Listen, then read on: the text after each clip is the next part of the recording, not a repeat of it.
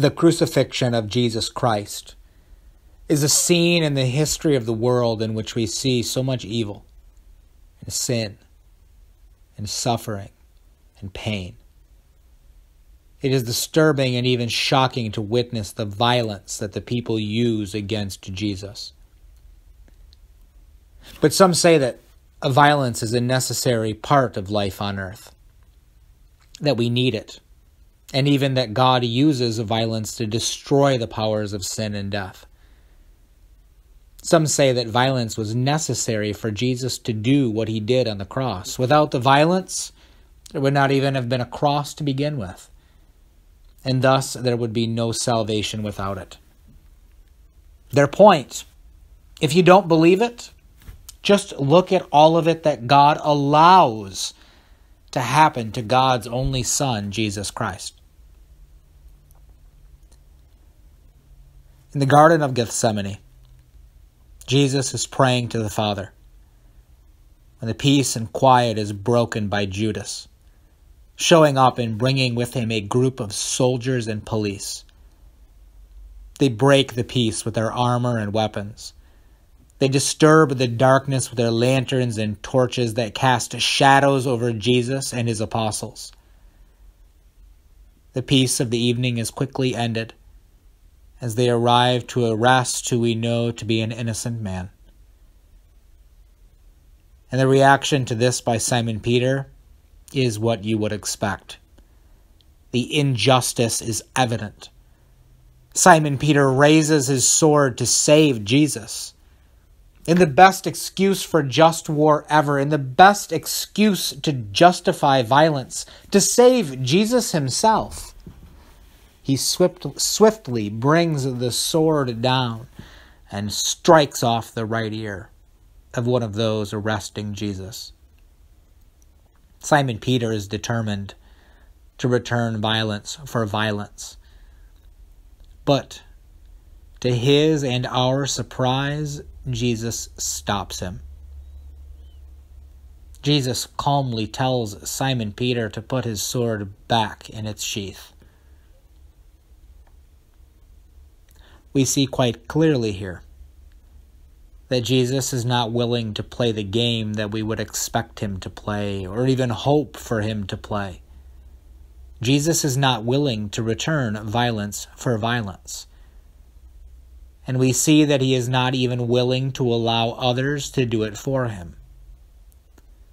Instead, he is going to just take whatever they give him.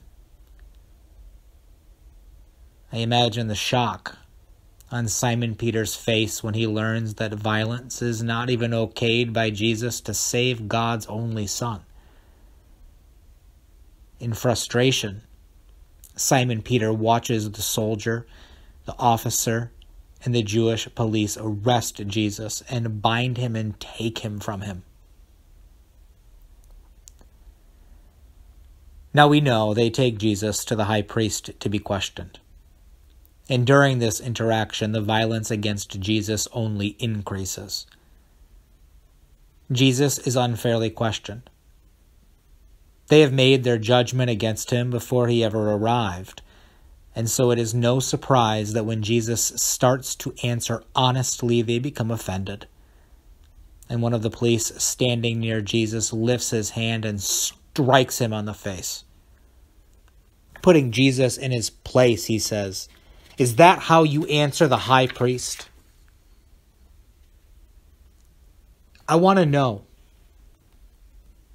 why the Father didn't come down at that moment and slap that man in his face and say, "Is that how you talk to the Son of God?"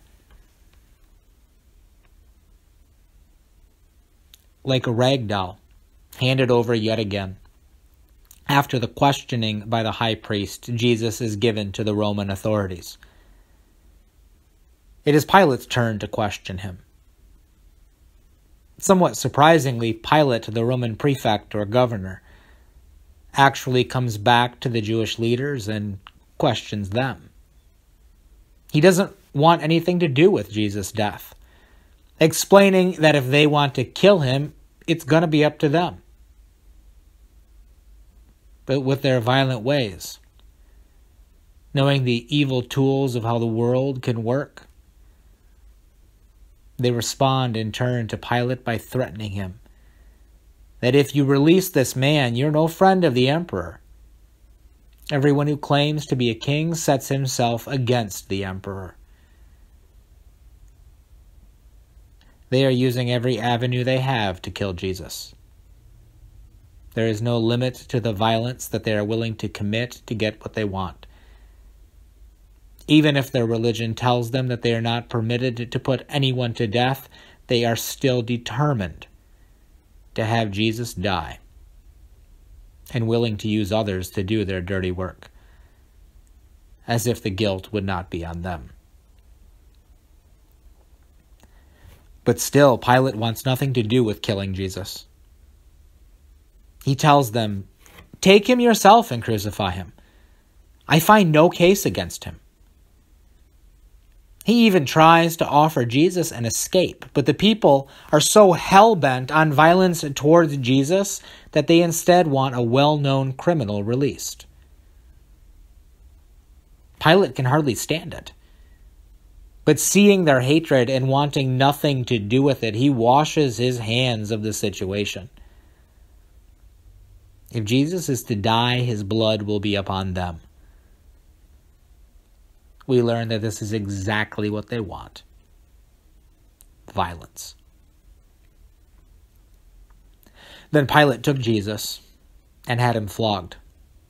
The soldiers wove a crown of thorns and put it on his head, and they dressed him in a purple robe to mock and torment him. They kept coming up to him saying, "Hail, King of the Jews!" and striking him on the face. They mocked him, shouting, "Crucify him! Crucify him!"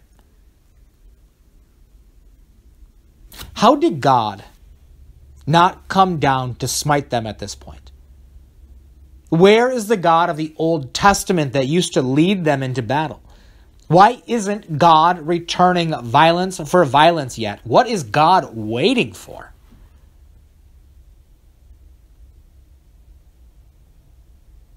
Reluctantly, Pilate too hands over this weak man, this rag doll, now to the ultimate violence of the executioners. They nail him to the cross with evil cheers of joy. They even decide that a normal crucifixion isn't going to be violent enough, so they also nail his feet. Something they only did when they really wanted to take pleasure in the violence, when they really wanted the pain and suffering to last as long as it could. When the soldiers had crucified Jesus, they took his clothes and divided them into 4 parts, one for each soldier. They also took his tunic, one of Jesus' prized possessions, and they cast lots for it in front of the dying man and in front of his mother and friends. Why won't God come down yet? Why won't God stop them from doing this to God's beloved Son? Has the God of the Old Testament become too old and weak? How is this happening?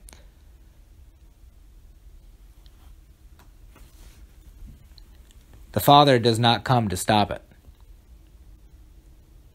Jesus dies on that cross. But they are not done with the violence against him yet. Even to his lifeless body, they pierce a spear into his side just to make sure that he really is out of their way. Why didn't God stop it? That must have been the question that the disciples and Jesus' mother were asking as they looked up and saw Jesus at the hands of such violence. That's what we want too. For God to stop this madness of killing and suffering and sin and violence. So why doesn't God stop it?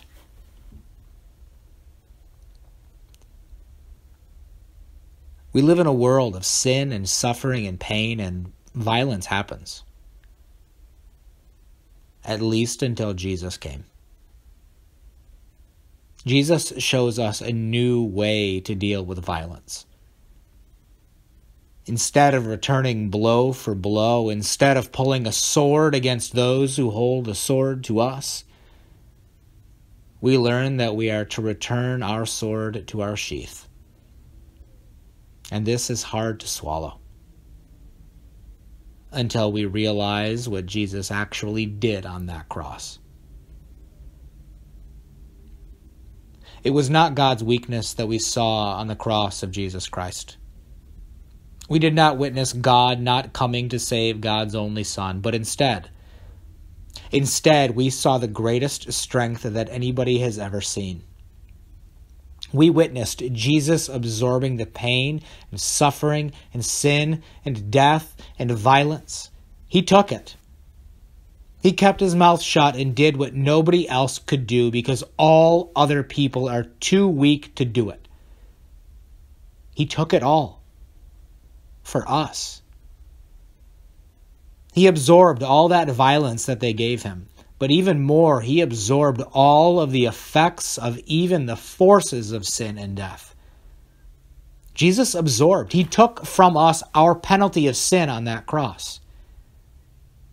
He absorbed the words of violence of the people screaming, "Crucify him."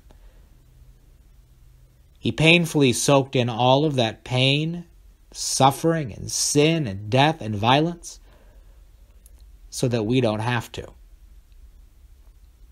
Sure, it might have looked like weakness to some, but to us it was the greatest act of strength that any person has ever accomplished.